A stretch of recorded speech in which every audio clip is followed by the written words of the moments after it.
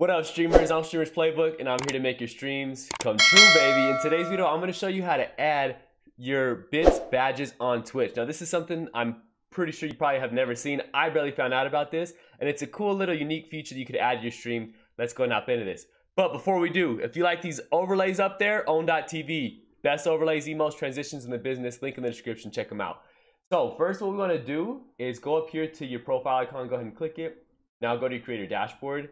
And on its left-hand side, go to settings and then go to affiliate. Now you have to be a Twitch affiliate or a Twitch partner in order to do this, all right? Now scroll down and you want to go to this section here where it says bits tier badges. Now you've probably seen these badges on Twitch before, right? For people who have donated a certain amount of bits, they'll get this special badge. But did you know you can actually edit those badges? I did not know that. So what you would do is, let's say I want to edit the 10K badge, go ahead and click edit. And then what you would want to do is you have to upload 3 different images, just like uploading a sub badge. I'll put a link how to upload sub badges below in case you're curious. But I like to use StreamFrogs.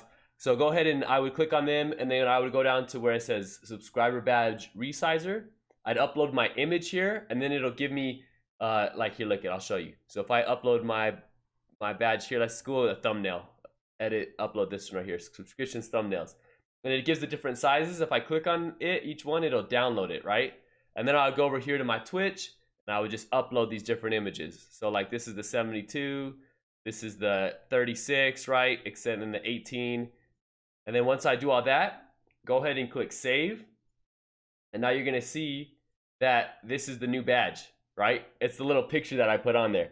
Now, there's some pros, but there's also some cons to doing this. Let me give you the pros. The pros is this is super cool and different and unique. So it could be something for your viewers to be like, wow, I like that. They have a super cool badge for me donating 10,000 bits or 20,000, whatever. I want to earn that. Super cool, all right? And I agree, it is cool.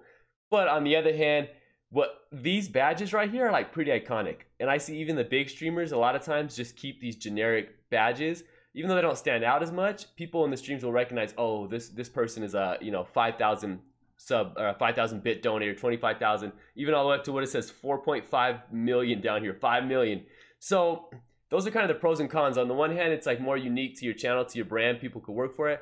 On the other hand, in some of the bigger channels, they might not recognize people might not recognize your unique badges. They might be like, oh, what the heck is that? They might not understand it. Now, if you want to get rid of the badge that you just uploaded, what you would want to do, so like this one right here, go over, click edit, and then we just click reset to default, and then save changes, and then boom, we go back up here, it's back to the 10K original badge that it was. One last thing I want to show you, if you don't want like a certain tier to even be displayed, you can just turn it off here.